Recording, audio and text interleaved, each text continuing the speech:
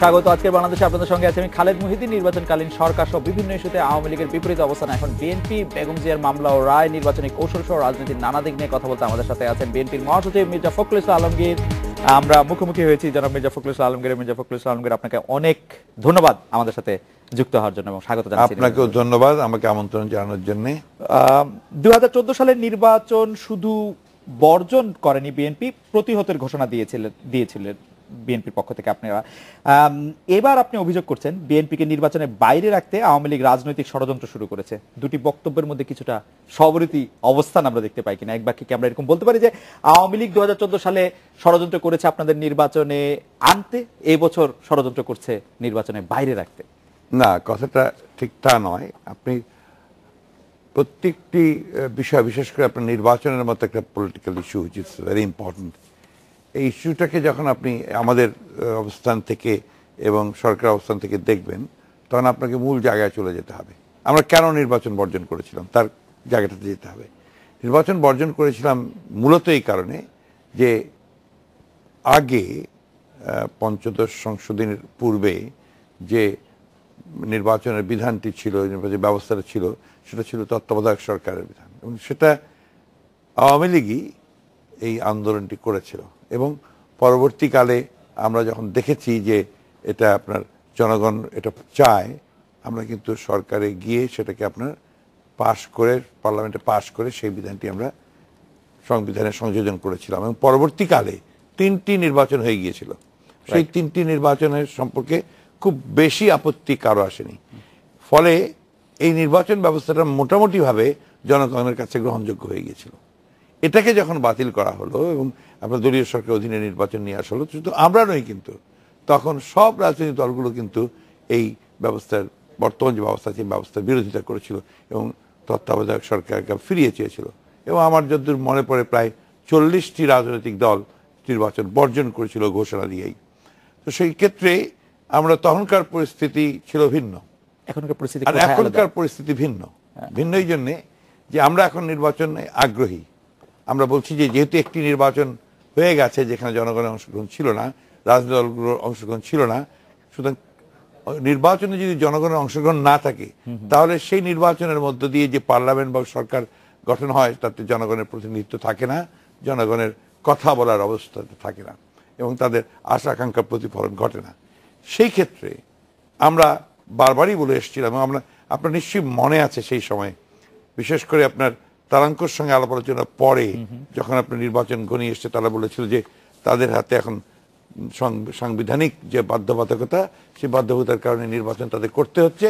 পরবর্তীকালে নির্বাচন হয়ে গেলে তারা আলাপ আলোচনা করে কয়েক মাসের মধ্যেই একটা সকলের সমঝোতার ভিত্তিতে একটা নির্বাচন ব্যবস্থা তারা তৈরি করবেন। দুর্ভাগ্যজনকভাবে সেটা তারা করেননি। এখন বলছেন, পুরোপুরি অস্বীকার করছেন এবং তারা সংবিধানের দোহাই দিয়ে আবার আপনারা কিভাবে ওই নির্বাচনই করতে চাচ্ছেন। প্রথম কথা হচ্ছে যে নির্বাচনে 154 জনকে আপনার বিনা প্রতিদ্বন্দ্বিতায় নির্বাচিত হতে হয়, যে নির্বাচনে 5% ভোট পড়ে না, আবার সেই ধরনের একটি নির্বাচন করতে যাওয়ার কারণটাই একটা মাত্র কথা যে তারা এইভাবেই ক্ষমতায় টিকে থাকে। কিন্তু এই বছর আপনারা নির্বাচন করতে আমরা আগ্রহী, আমরা বারবার বলেছি আমরা নির্বাচন করতে চাই, তবে এর জন্য আমরা বলেছি যে আলোচনা করতে হবে, সমঝোতায় আসতে হবে, কতগুলো জায়গা ঠিক করতে হবে। যেমন আমরা বলেছি নির্বাচনকালীন ব্যবস্থা সময়ে যে সরকারের ব্যবস্থা, সেই ব্যবস্থা জানিয়ে দিয়েছেন যে বর্তমান প্রধানমন্ত্রীর অধীনে আপনারা কোনো নির্বাচন করবেন না। আমরা এগুলো বলেছি, এটা সম্ভব না। আমরা এই কয়েক বছর ধরে যা দেখলাম তাতে করে আমরা দেখেছি যে এই সরকারের অধীনে নির্বাচন কোনোটাই সুষ্ঠু হয় না। কিন্তু এবং সরকার তো বলছে যে এই সরকার, আমি বলি আপনাকে, এই সরকার মানেই হচ্ছে প্রধানমন্ত্রী, রাইট? সুতরাং তার অধীনে নির্বাচন সুষ্ঠু হওয়া সম্ভব। এটা আমার কথা নয়, এটা আপনার অন্যান্য রাজনৈতিক দলগুলো একই কথা বলেছে। এমনকি যারা রাজনীতি সম্পর্কে কাজ করেন, যারা আপনার লেখালেখি করেন, পড়াশোনা করেন, রিসার্চ করেন, তাদের সবাই বলেছে যে নিরপেক্ষ সরকার ছাড়া বাংলাদেশের যে কালচার, পলিটিক্যাল কালচার, সেই কালচারে একটা নির্বাচন সুষ্ঠু হওয়া কোথাও।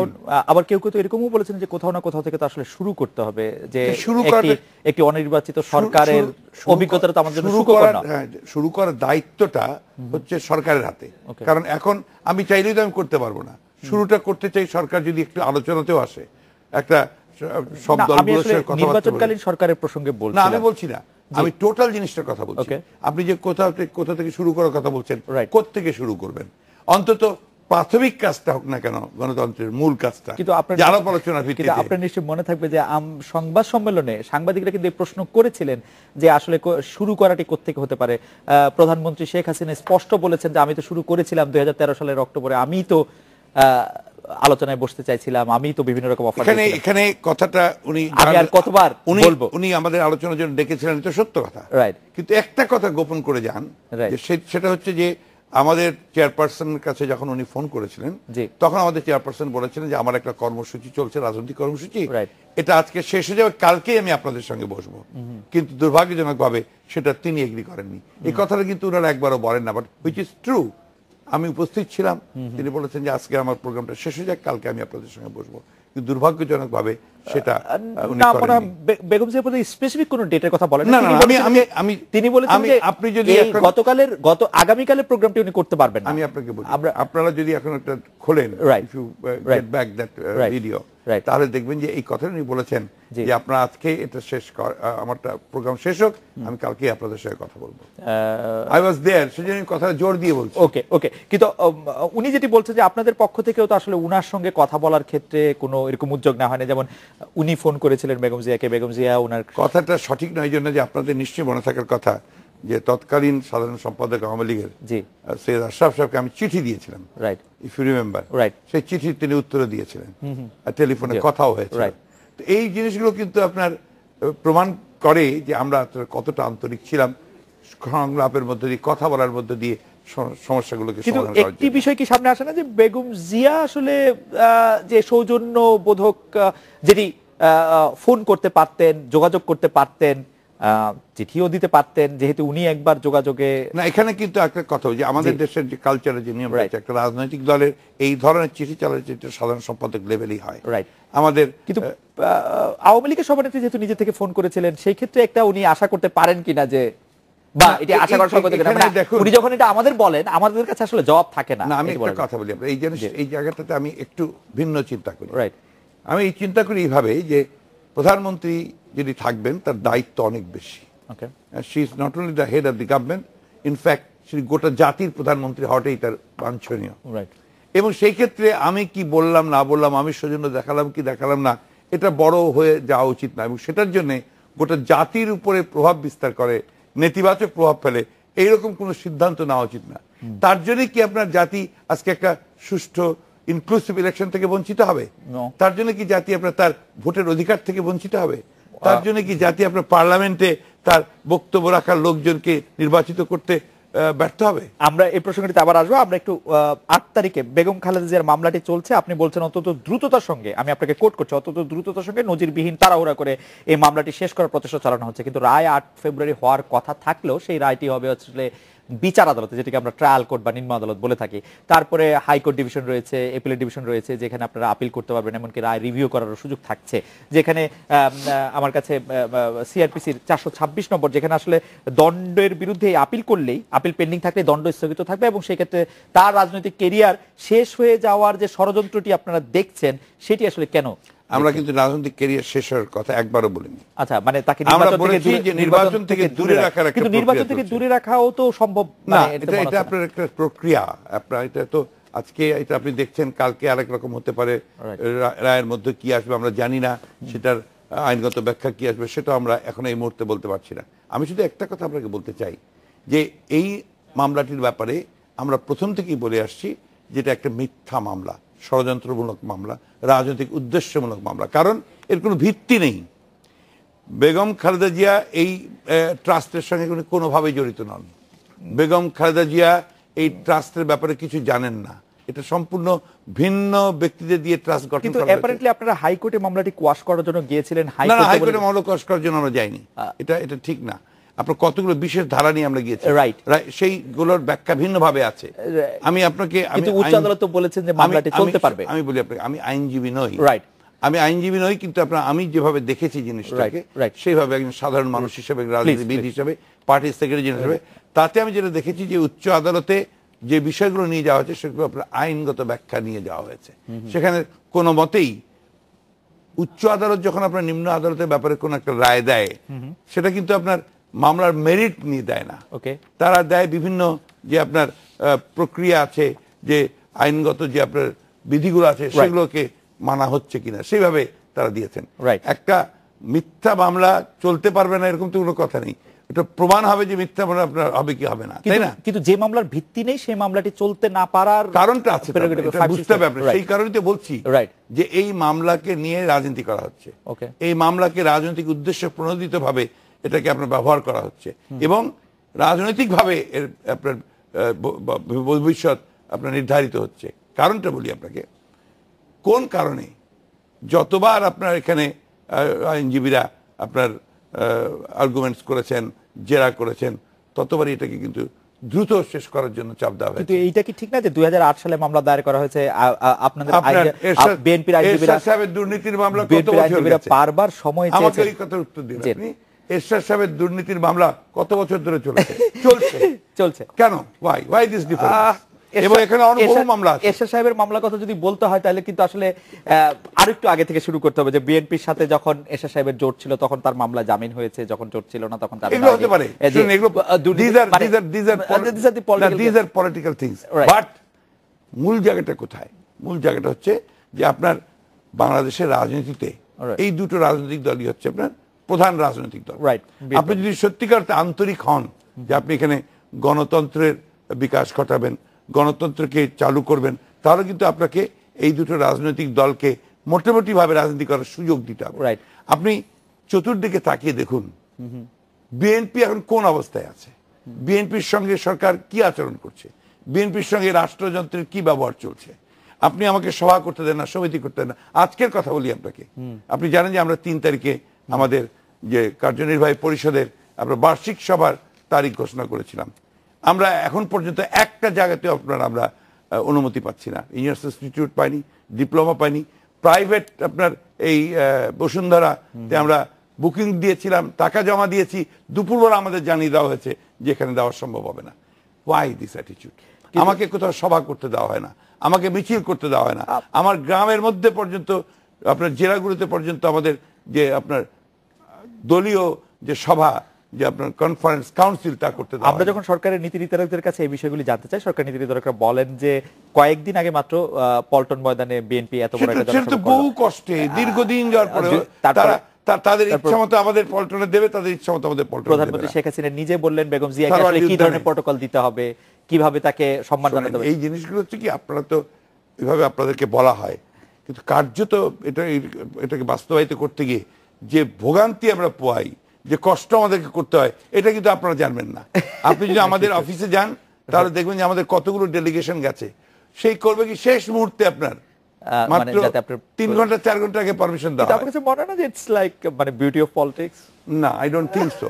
This is not politics. Okay, this is not politics. এটা পলিটিক্স নয়, এটা আপনার প্রতিপক্ষকে রাজনৈতিক ভাবে ঘায়াল করার চেষ্টা। আপনি রাজনৈতিক ভাবে ঘায়াল করার চেষ্টা করেন, আমি 100% এটা মেনে নেব। আমরা একটা বিরতি নিচ্ছি জনাব মির্জা ফখরুল ইসলাম আলমগীর। যখন বিরতি থেকে ফিরে আসবো তখন আপনি একটা কোট নিয়ে আপনি একটু মন্তব্য জানতে চাইবো যে আদালত প্রসঙ্গে আপনি বলেছেন বেশ দৃঢ়তার সঙ্গে, বেশ জোর দিয়ে, আমি আপনাকে কোট করছি, এত সোজা নয় বেগম খালেদা জিয়াকে আপনারা যেন তেন প্রকারে একটি রায় দেওয়ার ব্যবস্থা করবেন, দেশের মানুষ সেটা মেনে নেবে না। প্রচ্ছন্নভাবে আদালতের উপর হুমকি দেওয়া হলো কিনা মাননীয় মহাসচিব, সেটি আমরা শুনবো। এতে আদালতের অবমাননা হবে না কেন সেটিও আপনার কাছে আমরা শুনতে চাইবো। আমরা একটা বিরতি নিয়ে ফিরছি আপনার কাছে। ফিরে এলাম আজকের বাংলাদেশে। জনাব মির্জা ফখরুল ইসলাম আলমগীর, আপনাকে উদ্ধৃত করেছিলাম এত সোজা নয় বেগম খালেদা জিয়াকে আবারও যেন তেন প্রকার আপনারা যেন তেন প্রকার একটি রায় দেওয়ার ব্যবস্থা করবেন, দেশের মানুষ সেটা মেনে নেবে না। প্রচ্ছন্নভাবে আদালতের উপর হুমকি দেওয়া হলো কিনা আমরা এটা কোনো মতেই নয়। এগুলো আমরা রাজনীতিবিদ, আমরা আপনার বিভিন্ন পলিটিক্যাল রেটোরিক্সে বিভিন্ন কথা বলে থাকি। এখানে তো আমি জনগণের মেনে নেওয়ার কথা বলেছি। ওকে, সুতরাং এক্ষেত্রে এটা কোনো রকমের অবমাননার প্রশ্নই উঠতে পারে না। আর সবচেয়ে বড় কোথায় জানেন, প্রধান বিচারপতি এবং পূর্ণ আপিল বিভাগ যখন 1600 সংশোধনী আপনার রায় দিলেন, পূর্ণ আপিল বিভাগ, তখন পার্লামেন্টে মন্ত্রীরা এবং সদস্যরা কি বলেছে এটা আমরা সবাই শুনেছি। আমি সেটা রিপিট করতে চাই না। সভায় মন্ত্রীরা বহু কথা বলেছেন, প্রধান বিচারপতির হাত লম্বা হয়েছে, হাত কেটে দেওয়া পর্যন্ত তারা কথা বলেছেন। এই দেশে কোনটা আপনার আদালত অবমাননা, কোনটা অবমাননা নয়, এটা বলা বড় মুশকিল। আর বিশেষ করে সরকারি দলের পক্ষ থেকে, সরকার যারা থাকেন তাদের পক্ষ থেকে যখন এই ধরনের কথা শোনা যায়, যেমন ধরেন আপনার এই মামলা নিয়ে সরকারের একজন মন্ত্রী, আপনার আমি নাম বলবো না, একজন প্রতিমন্ত্রী, তিনি বলেন আর 8 দিনের মধ্যেই খালেদা জিয়াকে জেলে যেতে হবে। আরেকজন বিশেষ দূত, বিশেষ ক্ষমতাপ্রাপ্ত বিশেষ দূত, তিনি বললেন যে এই আর কিছুদিনের মধ্যেই তাকে জেলে যেতে হবে। এমনকি অ্যাটর্নি জেনারেল আজকে গতকালকের যদি আপনি স্টেটমেন্টগুলো দেখেন, সেইখানে পর্যন্ত আমরা দেখি যে তারা নির্ধারণ করে দিচ্ছেন জামিন হবে কিনা, জামিন কিভাবে হবে সেগুলো বলে দিচ্ছেন। এতে করে আপনি আলাদা আলাদা অবমাননা কোনটাকে বলবেন? আমরা এরকম শুনছি যে সরকার পতনের আন্দোলন বেগম জিয়ার মামলার রায়ের পর থেকে একটু শুরু হতে পারে। আপনারা কি সেটি ভেবেছেন যে সেটি কিরকম? বেগম জিয়ার রায়ের আগে আমি রায় নিয়ে কোনো কথা বলতে চাই না। এটা আমি বলতে চাই না, কারণ রায়টা এখনো হয়নি। তবে অ্যাপারেন্টলি আপনি যেন প্রকারের রায় দেওয়ার কথা বলছেন না, এটা তো আপনার ভিন্ন কথা। এটা আগে বলেছি যে দিস আর পলিটিক্যাল রেটরিক্স, এর মধ্যে থাকতে পারে, কিন্তু আমি এখন বলবো না এই জন্য যে রায় এখনো হয়নি। আমি কেন, যে কোনো আইনজীবী, যে কোনো আইন সম্পর্কে যে ন্যূনতম ধারণা আছে তারা পরিষ্কার এই কথা বলে যে এই মামলায় তাকে সাজা দেওয়ার, তার কনভিক্ট করার কোনো যুক্তি থাকতে পারে না, যেখানে সাক্ষ্য প্রমাণের উপরে ভিত্তি করেই আপনার রায় হয়ে থাকে।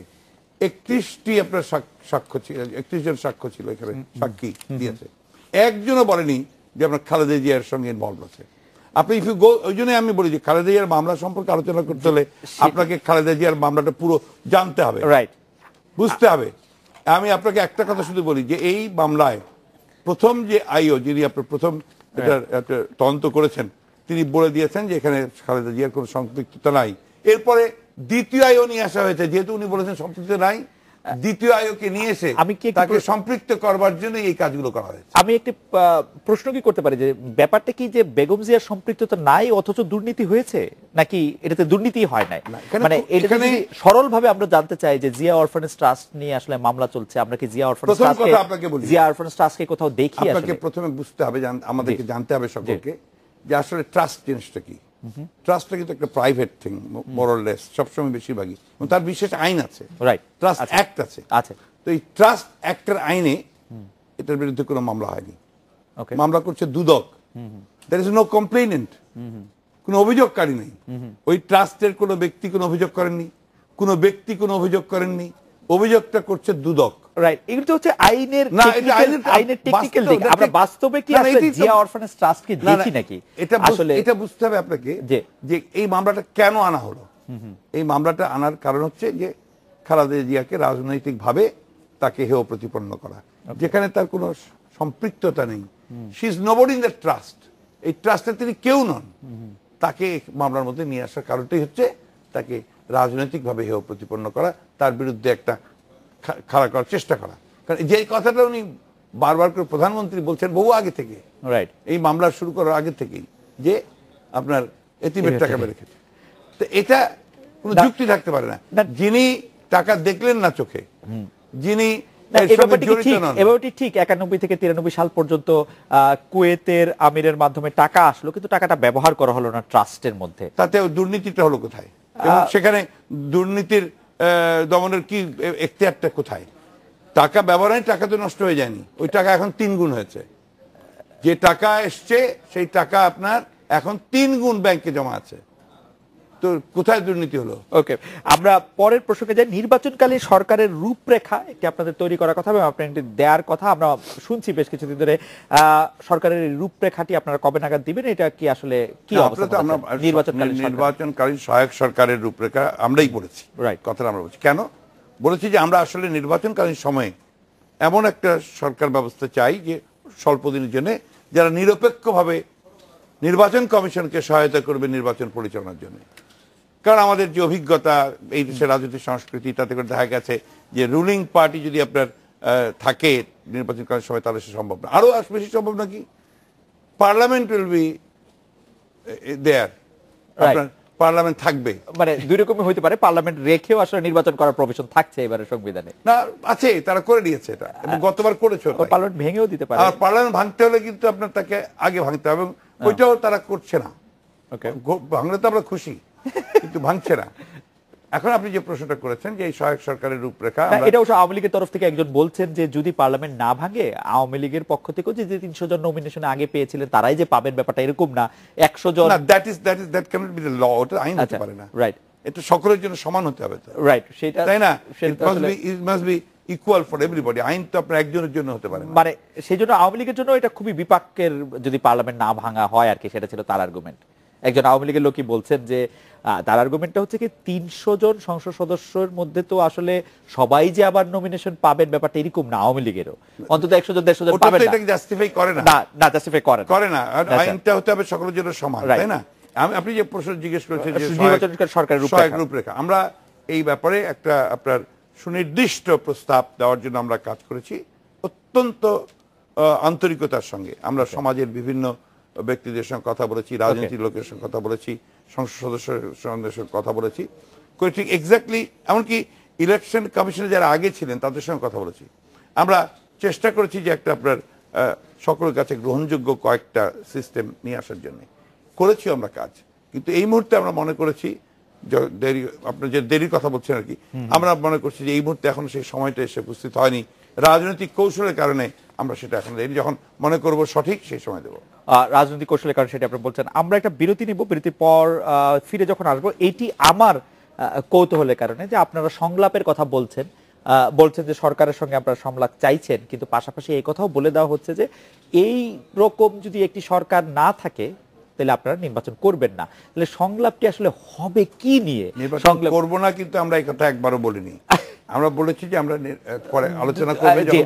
যে আপনি সেটি বলেন যে মানে ধরেন প্রধানমন্ত্রী শেখ হাসিনার অধীনে নির্বাচন করা হবে না, এই সরকার ক্ষমতা থাকলে নির্বাচন হবে না, একটি নির্বাচনকালীন সরকার থাকতে হবে, মানে বিষয়টি আপনারা আগেই উপসংহার থেকে সংলাপে যেতে চাইছেন কিনা, নাকি আলোচনার কোনো স্কোপ থাকছে? আমরা সেটি নিয়ে কথা বলছি। আমরা বিরতি নিয়ে ফিরতে পেরেছি। ফিরে এলাম আজকের বাংলাদেশে। সরকারের সঙ্গে যে সংলাপ চাইছেন, সংলাপের মধ্যে আপনারা আসলে উপসংহার ঠিক করে সংলাপ চাইছেন কিনা, নাকি আপনাদের কোনো সুযোগ থাকছে? না, এই ধারণাটা আপনার একেবারেই আপনাদের যদি হয়ে থাকে এটা ভুল ধারণা। এই জন্যে যে আমরা সংলাপের ব্যাপারে সবসময় খুব আন্তরিক, আমরা সবসময় বলে এসেছি যে আমরা শর্ত দিয়ে সংলাপ করতে চাচ্ছি না, কিন্তু সংলাপটা তো হতে হবে। হ্যাঁ, হলেই তো আপনার বিশেষগুলো আলোচনায় আসবে। আমরা কি চাইছি সেটা আমরা বলেছি। আমরা চাইছি যে আপনার একটা লেভেল প্লেইং ফিল্ড তৈরি হবে। আমরা চাইছি যে আপনার পার্লামেন্ট ভেঙে দিয়ে নির্বাচন করতে হবে। আমরা চাইছি যে একটা নির্বাচনকালীন সময়ে একটা নিরপেক্ষ সরকার থাকবে। এগুলো হচ্ছে আমাদের চাওয়া। তো এই বিষয়গুলো নিয়ে তো আলোচনা হবে, নাকি হবে না? অবশ্যই। তো শর্ত কেন হবে? This are not প্রিকন্ডিশনস। এগুলো হচ্ছে আমাদের চাওয়া, এবং এটা আমাদের চাওয়া নয়, এটা গোটা জাতির চাওয়া যে নির্বাচনকালীন সময় একটা নিরপেক্ষ সরকারের অধীনে নির্বাচন হোক। এটা সবাই চায়, কারণ এই দেশের যে রাজনৈতিক সংস্কৃতি গড়ে উঠেছে তাতে আমি আগেই বলেছি আপনাদের, যেখানে রুলিং পার্টি যদি আপনার নির্বাচনকালীন সময় থাকে তাহলে গোটা মেশিনারিটা তার নিয়ন্ত্রণে থাকে, এবং সেই মেশিনারিকে সে যথেচ্ছ ব্যবহার করে। কিন্তু আপনার কাছে কি মনে হয় না যে গণমাধ্যম, সামাজিক মাধ্যমগুলির বিস্ফোরণকালে আপনার সবসময় পারে না, এই জন্য যে সরকারের অনেক মেকানিজম আছে, অনেকগুলো আপনার এজেন্সি আছে, অনেকগুলো আপনার তার সেক্টর আছে যেগুলো দিয়ে সে কিন্তু আপনার মোটামুটি ভাবে একটা নিয়ন্ত্রণ রাখতে পারে, এবং সেটা ইজ পসিবল। কারণ সরকারে যে থাকলো তার উপরে নির্ভর করবে আপনার সরকারি কর্মকর্তা কর্মচারীদের আপনাদের ভবিষ্যৎ, তাদের। কিন্তু তারা যখন সময় পাইলো, প্রমোশন, তারা যখন সেই দায়িত্ব পায় যে তারা আসলে সরকারকেই চেঞ্জ করে দিতে পারে, তখন কি তারা সেটি নেয় না? মানে তারা কি তখন ওই সরকারকেই রাখতে চায়? যেমন আমি সরকারি চাকরি করতাম, আমার যে বন্ধুরা সরকারি চাকরি করতেন, তারা কি আজীবন লয়ালি থেকে যাবেন একটা সরকারের? এটা না, আজীবন লয়ালের প্রশ্ন না, কিন্তু যখন তারা সুযোগ পাচ্ছেন, যখন তাদের উপর দায়িত্ব, আমরা তো সুযোগটা তাকে আপনার একটা নিরপেক্ষ থাকার জন্য। রাইট। কিন্তু দুর্ভাগ্যটা হয় যেটা, যে সেই নিরপেক্ষ থাকতে গেলে তার ওই সরকার যদি থাকে তার চাকরি চলে যাওয়ার সম্ভাবনা থাকে, কোনো মতে যদি সরকার চলে যায় তখন তার কি অবস্থা হবে এইসব ভেবে টেবে সে কোনো ওই করে না। আর এটা আপনার সরকারের বাইরে সরকারি কর্মকর্তাদের যাওয়া খুব ডিফিকাল্ট হয়। সরকারের বাইরে সরকারি কর্মচারীদের যাওয়া করে।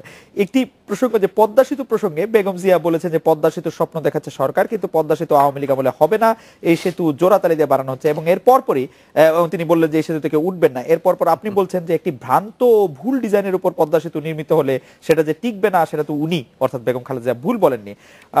আপনারা কি সরকারের সবকিছু নিয়ে এরকম সমালোচনা করবেন? মানে প্রশ্নটি আসছে এই কারণে, পদ্মা সেতু নিয়ে আপনার এই বক্তব্যের বা বেগম জিয়ার এই বক্তব্যের কোনো প্রকার পক্ষে কোনো প্রকার তথ্য প্রমাণ আপনাদের কাছে আছে? এটা তো এক্স্যাক্টলি ঠিক এইভাবে আপনাদেরকে সঠিক কোনো দলিল দিয়ে আমরা প্রমাণ করতে পারবো। কিছু দলিল আমাদের কাছে থাকে না, কিন্তু আমরা কতগুলো পত্র পত্রিকায় বিদেশিদের সঙ্গে কথা বলে, যারা এই প্রজেক্টের সঙ্গে জড়িত, তাদের সঙ্গে কথা বলে আমরা যেটা জেনেছি সেটাই আমরা বলেছি।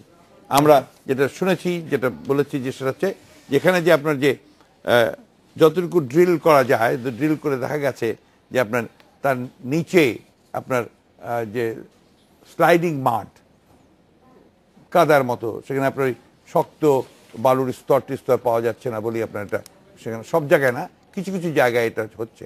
ফলে যেখান দিয়ে ব্রিজটা ডিজাইন করা হয়েছে ওই জায়গাগুলোতে এই প্রবলেমগুলো হচ্ছে। এটা আমাদের কথা না, আমরা কিন্তু কোনো বিশেষজ্ঞ নই, এটা আমরা যারা এর সঙ্গে কাজ করছে, যারা বিশেষজ্ঞ আছে তাদের কাছ থেকেই শোনা কথা, এবং এই শোনা কথাগুলো পত্রপত্রিকা তো দু একটাতে এসেছে, যে কারণেই এই কথাগুলো বলা হয়েছে।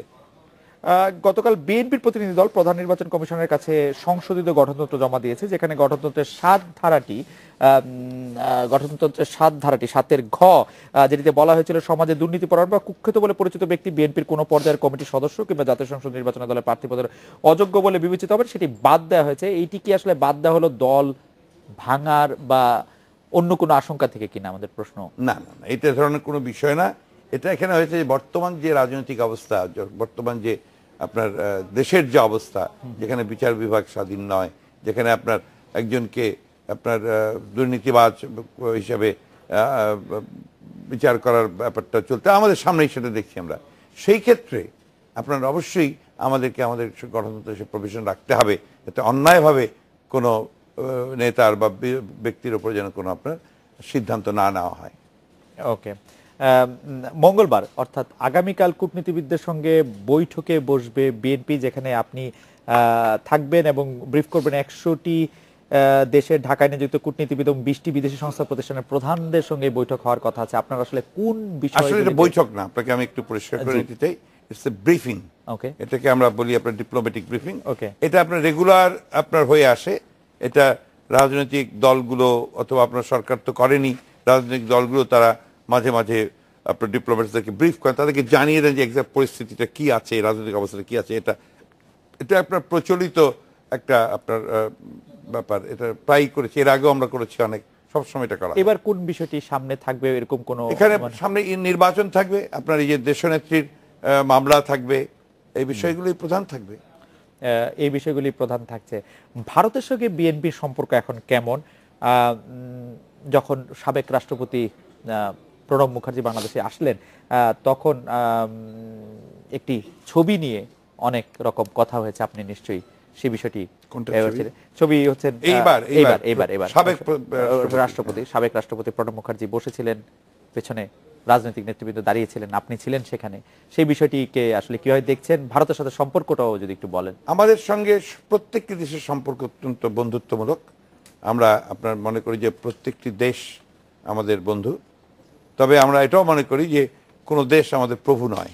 ওকে, এবং আমরা আপনার সাবেক রাষ্ট্রপতি যখন ঢাকায় এসেছিলেন, তখন এখানকার যে হাই কমিশনার রয়েছেন তিনি আমাকে দাওয়াত করেছিলেন পার্টির সেক্রেটারি জেনারেল হিসাবে। আমরা মনে করেছি যে অবশ্যই এখানে যেহেতু সাবেক রাষ্ট্রপতি আসছেন এবং আপনার হাই কমিশন দাওয়াত করেছেন, আমাদের যাওয়াটা সঙ্গত ছিল এবং আমরা গিয়েছিলাম। ছবিটা যে তুলেছে আপনার, এই ছবিটা আপনার আমি জানি না কিভাবে কারা কিভাবে এক্সপ্লেইন করেছেন।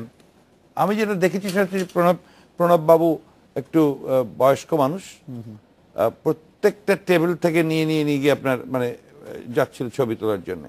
তো সেইখানে এতক্ষণ তার পক্ষে দাঁড়িয়ে থাকা সম্ভব হবে না ভেবেই হয়তোবা আপনার একটা চেয়ার তাকে দেওয়া হয়েছিল। আমাদের ব্যাপারটা তো এখানে আপনার খুব বেশি মুখ্য নয়, মুখ্য হচ্ছে যে আপনার সাবেক রাষ্ট্রপতি বয়স্ক একজন এরশাদ সাহেব, তিনিও ছিলেন, তারও বয়স কম না। এগুলো নিয়ে বোধহয় কথা। আমি এগুলোকে আপনার খুব বেশি করে আপনার প্রাধান্য দিতে চাই না, কারণ এগুলো আপনার কোনো কিছু বহন করে না। জনাব মির্জা ফখরুল ইসলাম আলমগীর, একটি প্রশ্ন আমাদের দর্শকরাও যেই ব্যাপারটি আসলে জানতে চান যে আপনি কি মনে করেন যে আমাদের নির্বাচনে, আমাদের গণতন্ত্রে ভারত কোনো একটা বড় ভূমিকা পালন করে বা করতে পারে, বা ভূমিকা বলি, প্রভাব বলি? কোন দেশেরই আপনার আসলে অন্য দেশের আভ্যন্তরীণ বিষয়ে হস্তক্ষেপ করা সঙ্গত নয়, এবং আমরা মনে করি যে এটা কারোরই করা উচিত নয়। বা প্রভাব রয়েছে কিনা আসলে, মানে আসলে এই বিষয়টা তো আপনার আমার পক্ষে বলা সম্ভব নয়। যারা রাষ্ট্র চালাচ্ছেন, দেশের জনগণ, আপনারা যখন রাষ্ট্র চালিয়েছেন তখন এরকম কোনো না, ভারতের সঙ্গে আমাদের সুসম্পর্ক ছিল। আপনি দেখেছেন যে ভারতের সঙ্গে থাকার সময় আমরা আপনার ফারাক্কা ব্যারাজের চুক্তি করেছিলাম, অনেকগুলি বিষয় সমাধান হয়েছে, তখনও হয়েছে, এবং আমাদের সঙ্গে আপনার কারোরই কোনো বৈরিক সম্পর্ক ছিল না। আমরা 2015 সালের একটি ঘটনা নিয়ে আপনাদের যারা রাজনৈতিক প্রতিপক্ষ আছেন তারা প্রায় আপনাদেরকে কথা বলেন, এইটি প্রশ্নটি করে আমি একটু বিরতিতে যেতে চাই, যে সেটি হচ্ছে যে আপনারা লাগাতার অবরোধ দিয়েছিলেন, সেখানে পেট্রোল বোমা বা অন্যান্য বোমার ব্যবহারে মানুষজন মারা গিয়েছিল। সেই সময়টুকুতে সেই কর্মসূচিগুলি আসলে ভুল ছিল কিনা, এর জন্য আপনারা কোনো দুঃখ বোধ করেন কিনা, বা ওই ধরনের কর্মসূচিতে আপনারা আবারও যেতে চান কিনা, এই বিষয়ে একটু আপনার মন্তব্য আমরা একটু শুনবো। আমরা একটা বিরতি নিয়ে ফিরছি। ফিরলাম আজকের বাংলাদেশে। জনাব মির্জা ফখরুল ইসলাম আলমগীর, আমরা 2015 সালে যে লাগাতার অবরোধ, একটি যদি বলি আমরা খুব হার্ডলাইনের রাজনীতি, সেটি ভুল ছিল কিনা, সেটির জন্য আপনারা দুঃখ প্রকাশ করবেন কিনা, বা আগামীতেও এরকম কর্মসূচি আপনাদের? 2015 অবরোধের যে কর্মসূচি, এটা সম্পর্কে কিন্তু আপনার যে কথাগুলো বেরিয়েছে, ব্যাপারে কোনো ইনভেস্টিগেটিভ জার্নালিজম কিন্তু হয়নি। আপনার যে আপনার মানে অনুসন্ধানী কোনো রিপোর্ট খুব বেশি কিছু হয়েছে বলে আমার জানা নেই। কারণ সেই সময়ে আপনার অনেক পত্রিকা তো এসেছিল যে যারা এই যে বোমা টোমা ব্যাপারগুলো আছে, এখানে অনেক সময় দেখা গেছে যে রুলিং পার্টির লোকজন ধরা পড়েছে। আপনার কুমিল্লায় সেটাই হয়েছে 5%। হ্যাঁ, তো কিন্তু হোয়াই এটা আপনার বিষয়গুলো কয়েকদিন আগে আপনি দেখেছেন যে আপনার একজন এমপি বরিশালের পরিবহনের মালিক, তার সম্পর্কেও বলা হয়েছে যে তার ইঙ্গিতেই আপনার সেই পরিবহনের একটা গাড়িতে পুড়িয়ে দিয়ে আপনার সেখানে প্রায় 10-11 জন পুলিশের লোক মারা গেছেন। সুতরাং এটা, এই যে সুইপিং রিমার্ক করা যে বিএনপি এটা করেছে, এটা আমি কোনো মতেই মেনে নিতে রাজি নই। কারণ বিএনপির অবরোধ কর্মসূচি তো বিএনপির ছিল না, কর্মসূচি তো আপনি দিতেই পারেন। আপনি এই জন্যই আপনাকে বুঝতে হবে যে জিনিসটা কি, লাগাতার অবরোধ, সরকারের ক্যারেক্টারটা কি, সরকার কিভাবে কাজ করছেন, তার উদ্দেশ্য কি, বিএনপির সঙ্গে আচরণ, অন্যান্য বিরোধী দলগুলোর সঙ্গে তার আচরণটা কি, সেটা আমাদেরকে বুঝতে হবে। এখন আজকে যে ঘটনাটা ঘটছে আপনার সারা বাংলাদেশে, এখন পর্যন্ত, আজকে পর্যন্ত আপনার কতগুলো মামলা আমাদের বিরুদ্ধে আছে জানেন? 78,000 মামলা।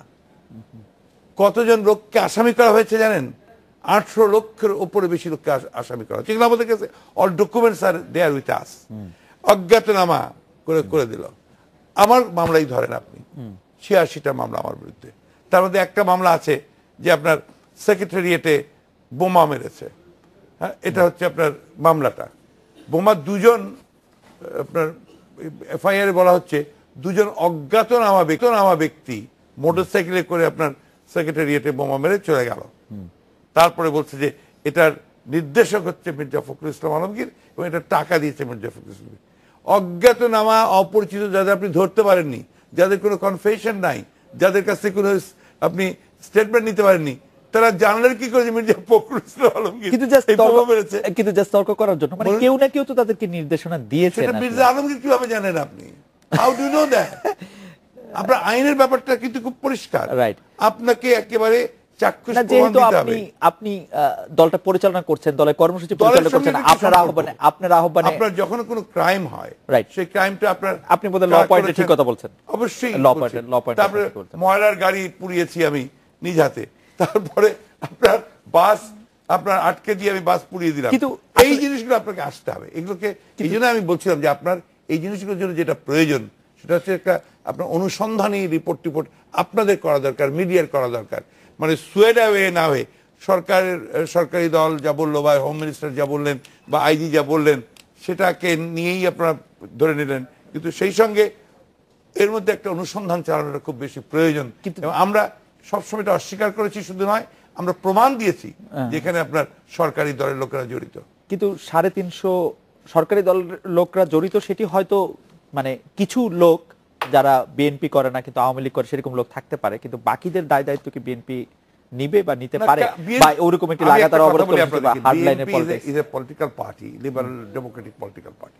বিএনপি কোনো আপনার সন্ত্রাসী দল নয়, বিএনপি আপনার কোনো এই ধরনের কাজ করার দল নয়। যদি যেটাই হয়ে থাকে এটা অনুসন্ধান করেন সঠিকভাবে, আপনার দরকার হলে বিচার বিভাগীয় তদন্ত করেন, যদিও আজকাল বিচার বিভাগ স্বাধীন নয়, তারপর এটা বলতে বাধ্য হচ্ছি আমি।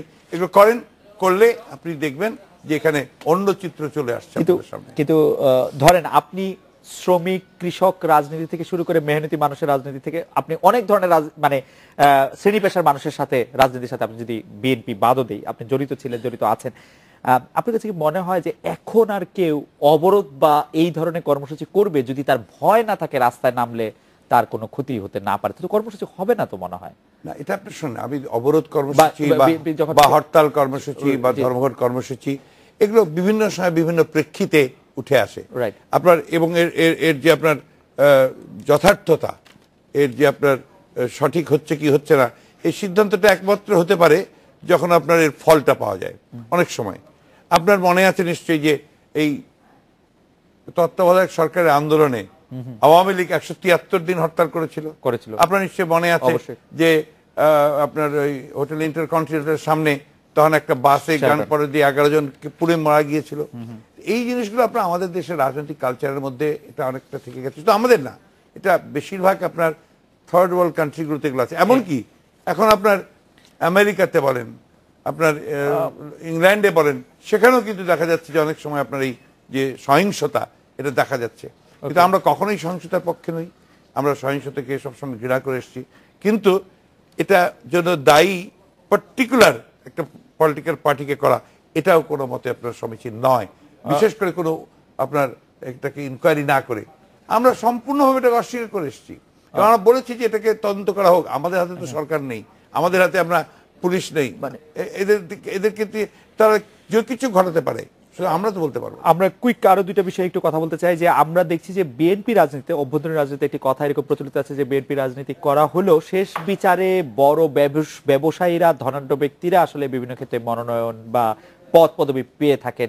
সর্বশেষ আমরা ঢাকাতে যে নির্বাচনটি হলো না, তাতে আমরা একজন ব্যবসায়ীকে দেখেছি মনোনয়ন পেতে। আপনি বিএনপি রাজনীতি বলছেন কেন? কেন আতিক সাহেব কোন রাজনীতির মানুষ? এই জন্যই বলছি আপনার জিনিসটা হচ্ছে এটা কালচারের ব্যাপার আছে, এবং এটা প্রয়োজনের ব্যাপার অনেক সময়। যেমন ধরেন আপনার আনিসুল হক সাহেব, উনি তো আপনার খুব বেশি রাজনীতিবিদ হিসেবে পরিচিত ছিলেন না, কিন্তু নমিনেশন নিয়ে এসছেন, দেখা গেছে যে আপনার উনি ভালো করেছেন এবং আপনার সবাই তাকে আপনার ভালো এপ্রিশিয়েট করেছে। এমনকি আমার দলের চেয়ারপারসন, আমার নেত্রী, তিনিও বলেছেন যে আনিস ভালো কাজ করছে। এই যে বিষয়গুলো, যে ভালো কাজ করবে তো সে আপনার ব্যবসায়ী না অন্য কিছু, এটা খুব বেশি ম্যাটার করে না। কিন্তু ম্যাটার করে যদি সে সত্যিকার অর্থে জনগণের কল্যাণের জন্য কোনো কাজ করে, তাহলেই সেটা দেখতে হবে। বিশেষ আগামী নির্বাচনে, এই সমস্তগুলো আগামী জাতীয় নির্বাচনেও আপনারা যখন মনোনয়ন দেবেন তখন এই বিষয়টি আসলে সামনে থাকবে। আমরা সবসময় মনোনয়ন যে দলের ত্যাগী নেতা বা যারা দলের জন্য কাজ করছেন তারা বাদ দিয়ে আমরা আসলে দেখব লক্ষ্যটা কি থাকে, ক্ষমতায় যাওয়া, নির্বাচনে পাশ করে আপনার সরকার গঠন করা। এটা না, এটা সব রাজনৈতিক দলের লক্ষ্য ওই একটাই থাকে। সুতরাং যখন যে কোনো দলই বলেন, সেই দলগুলো যদি নেহাতি আপনার ধরেন 4 জন 5 জন 10 জন 15 জন লোক ছাড়া লোক নাই, তারা ছাড়া যারা আমরা আপনার ক্ষমতায় যাওয়ার জন্য, সরকার যাওয়ার জন্য রাজ করি, তাদেরকে আমাদের সব দিক খেয়াল রাখতে হয়। আমি খুব এটা ফ্র্যাঙ্ক কনফেশন করছি। সেই ক্ষেত্রে আপনারা বিবেচনাটা কি করেন যে একজন মানুষ রাজনীতিবিদ হলে হবে না, তার অনেক টাকা থাকতে হবে? No, not necessarily. আমরা সব দিক, আমার তো টাকা নেই, সবাই জানে বাংলাদেশে আমার টাকা নেই, কিন্তু আমি তো নির্বাচন করে দলের মনোনয়ন পেয়ে নির্বাচন করে আমি আপনার মতো লোক বিএনপিতে কতজন? বহু আছে, বহু 10 ভাগ শতকরা না, বহু আপনার নট লেস দ্যান 80, যারা 80%। আচ্ছা, আপনি আসতে থাকেন, পঞ্চগড় থেকে শুরু করেন, একদিক থেকে আসতে থাকেন, দেখবেন যে পরীক্ষিত রাজনৈতিক নেতা আছে, জমিদার সরকার সাহেবের মতো মানুষ। এর আগে ছিল মজাহার সাহেব, যিনি কম থেকে এসেছিলেন। ওই জন্য আপনার এই জিনিসটাকে সুইপিং রিমার্কস দিয়ে জেনারেলাইজ করা যাবে না। দেয়ার আর লট অফ পিপল যারা আপনার রাজনীতি করেছেন, যাদের ওই অর্থ টর্থ নিয়ে খুব বেশি সমস্যা নেই। আপনার ব্যবসায়ীকে কখন যে জায়গাগুলোতে দেওয়া হয়, যেখানে সে জনপ্রিয় আছে, যেখানে তার কিছুটা যাওয়ার জায়গা আছে, সেগুলোই দেওয়া হয়। ব্যবসায়ী হয়তো কোনো অপরাধ নয়, আমরা আজকের অনুষ্ঠানের শেষ পর্যায়ে আপনি 5 সেকেন্ড আর কোন শেষ বক্তব্য? হ্যাঁ, আমার বক্তব্য একটাই, জি, যে এই বাংলাদেশ আমরা স্বাধীন করেছি মুক্তিযুদ্ধের মধ্য দিয়ে। জি। সেই মুক্তিযুদ্ধের যে চেতনাটা প্রধান ছিল সেটা হচ্ছে গণতন্ত্র। সেই গণতন্ত্রকে প্রতিষ্ঠা করা, এক ন্যায় বিচার প্রতিষ্ঠা করা, মানুষের অধিকারকে প্রতিষ্ঠা করা। আজকে দেশনেত্রী বেগম খালেদা জিয়া তিনি কিন্তু আন্দোলন করা, গণতন্ত্রের জন্য সংগ্রাম করা, দীর্ঘ সারা জীবন গণতন্ত্রের জন্য লড়াই করেছেন। তাকে এই ধরনের হেনস্থা করাটা, এটা আমরা কখনোই ভালো চোখে দেখছি না। আমরা তারপরে আশা করি যে সরকারের শুভবুদ্ধির উদয় হবে, দেশে শান্তি প্রতিষ্ঠা হবে, একটা সুষ্ঠু নির্বাচন হবে সকলের অংশগ্রহণের মধ্য দিয়ে, নির্বাচনকালীন সরকারকে নিরপেক্ষ রেখে। জনাব মির্জা ফখরুল ইসলামকে আপনাকে অনেক ধন্যবাদ। এই ছিল আজকে বাংলাদেশে দেখা, আগামীকাল এই সময়। শুভরাত্রি।